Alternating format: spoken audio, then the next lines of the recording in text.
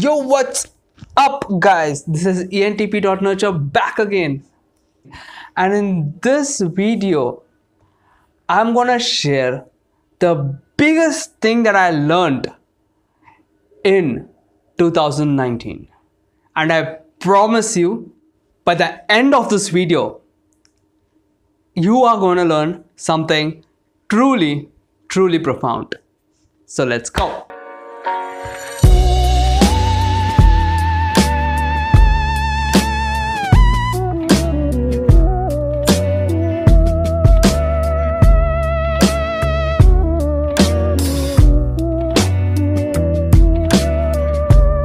Well, whatever happens, happens. In this video, we are going to explore three philosophies that I have personally learned. It all started in February. I needed a rough book, so I went to a cupboard, I took out a rough book, I opened the first page and I see my 2018 New Year resolution. And in 2018, I was not dumb, I was smart. I knew I should not make, big goals because you're not going to accomplish it. So I created very small goals. Learn one trick, sing one song, produce one music, just one for an entire year. And in 2019, when I was reading that, I thought, damn, not even one did I accomplish. So in 2019, I was determined, I will make a YouTube video, I will create a YouTube channel so that, I can share whatever I've learned so far. I decided to make a YouTube video in February. However, I was occupied with something, so I thought, once this thing gets over, I'm gonna make that YouTube video and I'm gonna produce amazing, high quality videos. February finishes, no video. March, no video. April, my birthday was 28th April. I thought, at least before my birthday I will make out one video. I'll make one video. My birthday passes, still no video. Then June, and by the end of June I was like, how hard is it to click record button and upload it to YouTube? How hard can it be? And when July hit, I one day just came to the office, I'm recording the worst video I possibly can.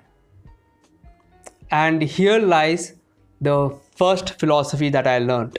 The first philosophy that I learned was, you need to produce a lot of bad things so that the good ones can follow. I wanted to make the best video in my first attempt. However, today I realize, I just need to produce a lot of bad stuff so that the good ones can follow.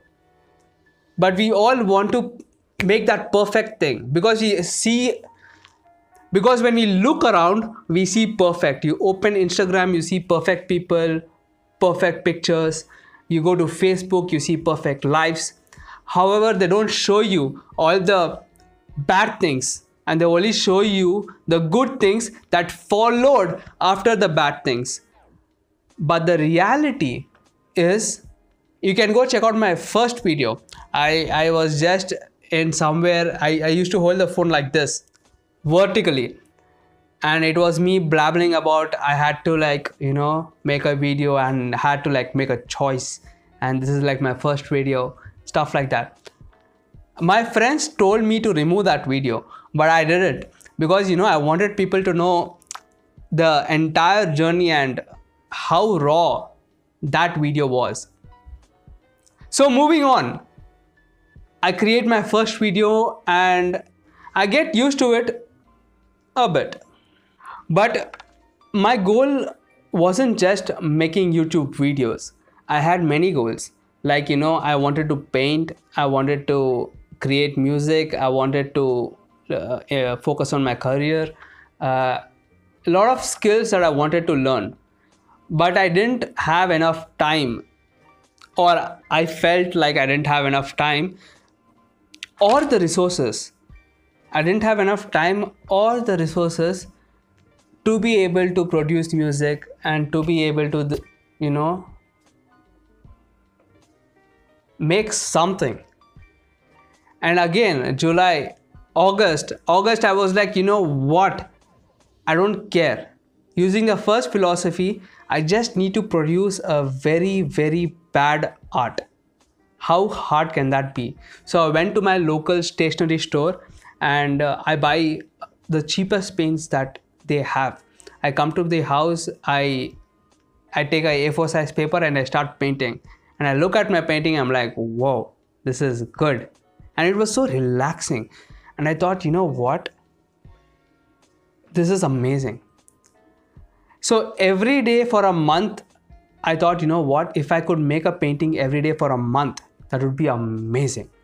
So I tried making a painting every day for a month. You could see my Instagram in here.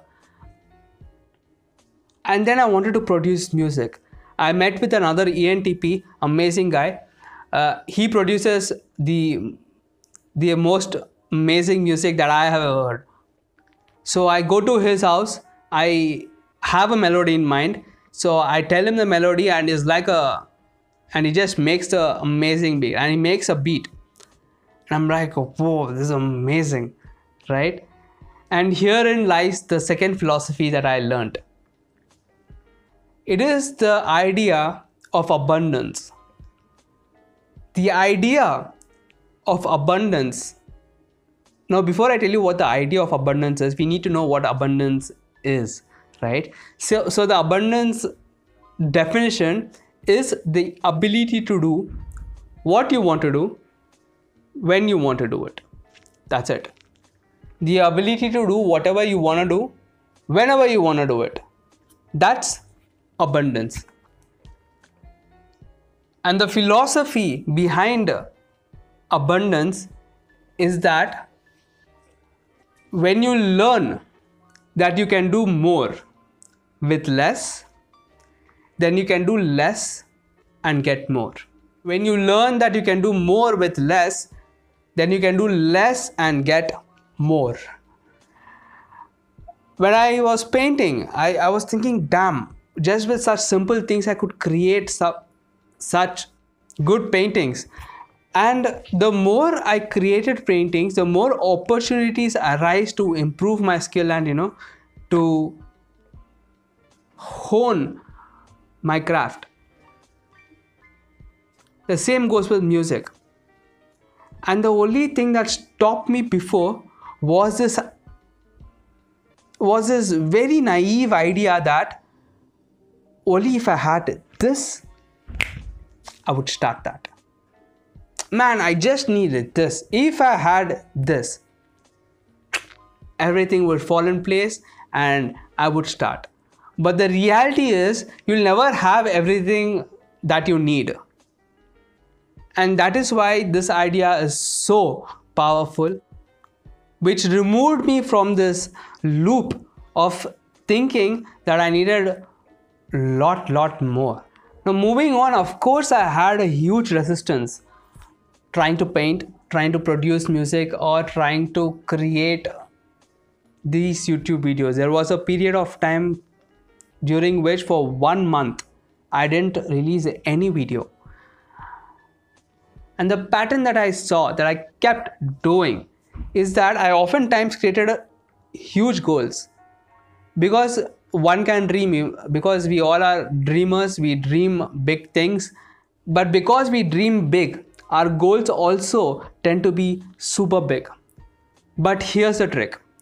If your mind knows you cannot hit the goal, if your mind believes that it cannot hit the goal with the things that you currently have, it will never execute that goal. Like, it won't even start.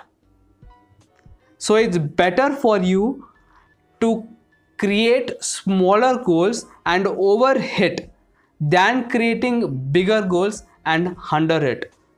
So this plays a huge role in me trying to wake up every day in the morning, And this waking up every day in the morning started when? Started in February. And I knew, man, I tried it for... We all look at the self-help videos, successful people, and they say, yeah, I wake up at 4:30, I meditate, I go to gym, I have a morning routine. And when you look at them and you're like, I also want a morning routine, right? So you try waking up at 2 in the morning, and then suddenly you realize how hard it is to just wake up, let alone go to gym, do the stuff they do. And that is when it hit. You know what? My goal was too big.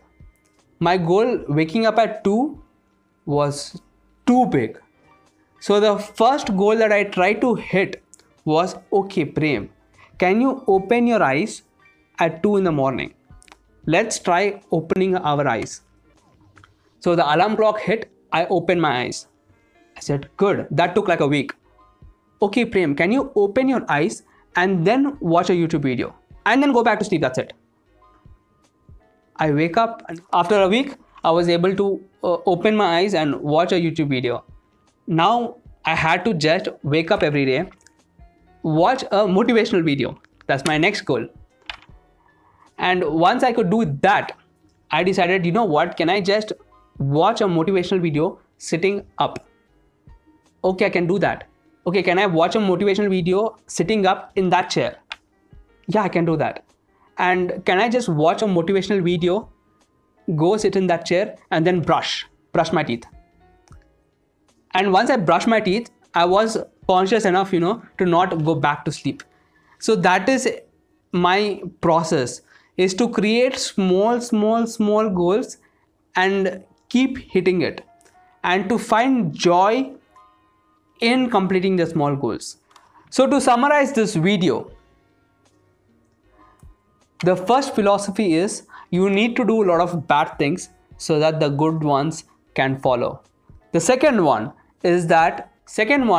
is when you learn that you can do more with less, then you can do less and get more. The kind of opportunities that I got by doing stuff, that would have been impossible had I just kept reading books and never took action. The final philosophy is it is better when you create small goals and overhit rather than you create big goals and underhit. So you just create small goals. And I forgot to mention this, when you create a goal and you couldn't hit it, that means the goal was too big. So you have to create smaller goals, and it can be as small as blinking your eye. Overachieve so that you'll always be an overachiever. So that concludes my video. If you watched this far, I would like you to subscribe, like, and comment. I would love to know what you guys think, and please share. That do helps. And like, yes. I'll see you in the next video. Peace.